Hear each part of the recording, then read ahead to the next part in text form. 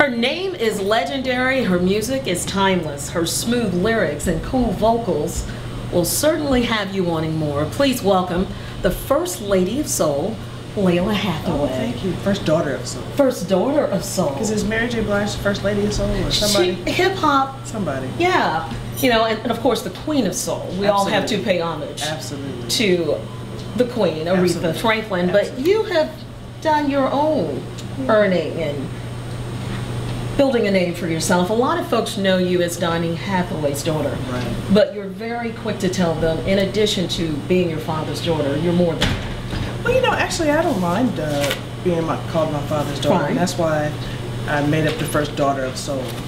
I'm always associated with my parents, and I don't have a problem with that at all.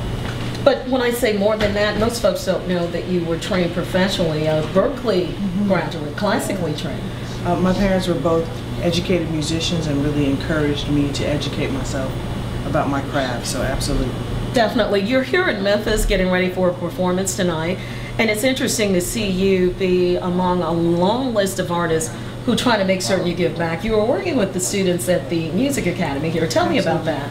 Well, I went and visited Stax Academy yesterday and met with the kids, and it was so heartwarming to see all these young people so full of passion for music and about art. A lot of kids don't have the opportunity to experience music and art really fully anymore. It's not a part of the school systems, and we know that it makes kids smarter. We know that it makes their comprehensive reading scores better, their math scores better. It improves their cognitive learning skills, and so I was so happy to see all these bright, wonderful kids so passionate about music.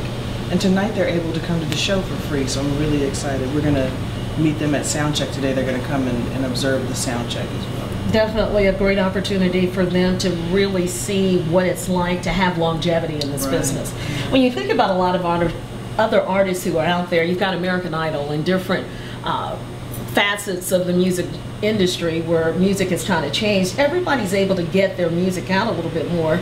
How do you feel about that? Has it been for the better? Do you miss the whole responsibility of the album? Some of the music that's out there, you know, is explicit. A lot of parents have something to say about it. What's your opinion on that? Well, you know, I think there's room for everything. I wish that the playing field was actually a little more level. The internet has made it, and technology has made it an easier place for people to really get media to people, but it's also made it a harder place because now there's so many places. So it has stretched it out and shrunken it, if that makes any sense. In terms of soul music, I really believe there's hope. I really watched those kids yesterday performing classic hits and with choreography and giving it 110%. And so I know that there's hope out there. The last two questions, speaking of classic groups, talk about Joe Sample and what that project did for your career. Well, Joe Sample is a very dear friend of mine. One of the first tours I ever went on was with Joe Sample in 1993 or 4. Great storyteller, great songwriter, classic songs. Really funny guy too, chef. A lot of people don't really get that from Joe, but he's very funny.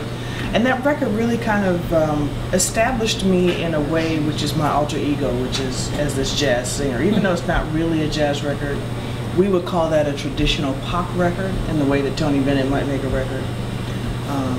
But I hope we get to do another one that takes me further into that field. I really like to do a lot of different types of things, and so that record really sort of put that out there for people. Well, I think it's an early Christmas gift as we wrap up things here. We're sitting in front of the fireplace in Memphis. You've got folks who are going to see you tonight at Minglewood. What can they expect? Well, they can expect some of the Joe Sample, some of the old stuff, some of the new stuff.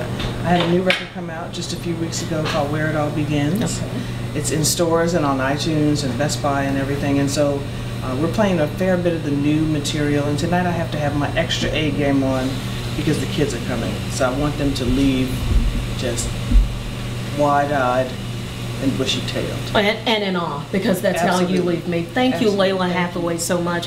Much like fine wine, you simply get better with time. Thank you so much for joining us. I appreciate it. Absolutely.